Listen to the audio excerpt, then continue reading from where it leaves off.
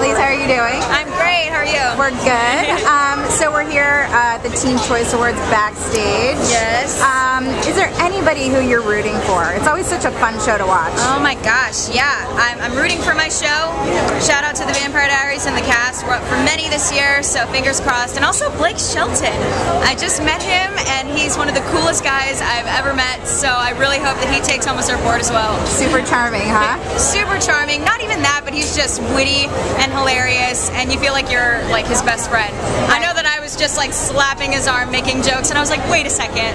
I don't know if this is like cool, like the barrier, you know. But, he was really cool. That's awesome.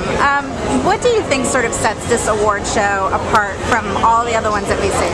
I mean, you know, there's the Kids' Choice Awards, which I think is awesome for kids, and now, you know, the Teen Choice Awards. I mean, they have like a whole different set of tastes and stuff like that for their TV shows and their movies, so it's good for them to have a voice and shout out for their favorite, you know, celebrity, show, whatever. It's really cool, and the energy is amazing. Yeah.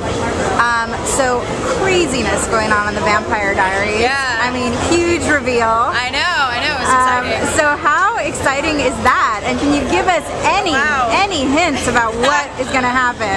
It was so surreal. The season 2 finale, I think, shocked everyone, and even me. I had to keep it a secret, but it was really hard because I just wanted to tell the world, because I know that no one expected it. But season 3 is going to be coming out September 15th, and all I can say is stay tuned, because the writing is amazing, and all the acting has been stepped up, and people will not be disappointed. It's going to be amazing. Fantastic. All right, we'll be looking forward to it. Thank you. Thank you. Thank you so much. All right.